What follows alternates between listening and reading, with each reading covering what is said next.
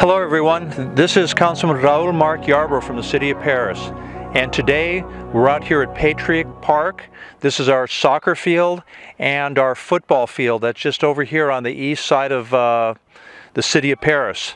This is a very, very exciting complex. As you can see, we have an active soccer field. This soccer field is state-of-the-art. You will not find a better facility to play on.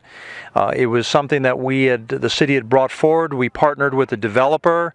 He donated the land, realizing how important this was for the city, and we were able to develop it through grant money. So today, the reason I'm here is because I just want to let you know the good news is we have a second phase that we are working on right now. Staff is working on a grant. It looks very, very favorable. And over here to my left, you're going to see complete expansion of this facility. You'll see picnic areas, you'll see a tot lot for the little kids, and you're going to have an enclosed soccer playing area just like the one that we have over at the Field of Dreams facility just to the southeast of here. If you haven't been up there, you got to check that out too. So if you like what you see, you're going to love what's coming.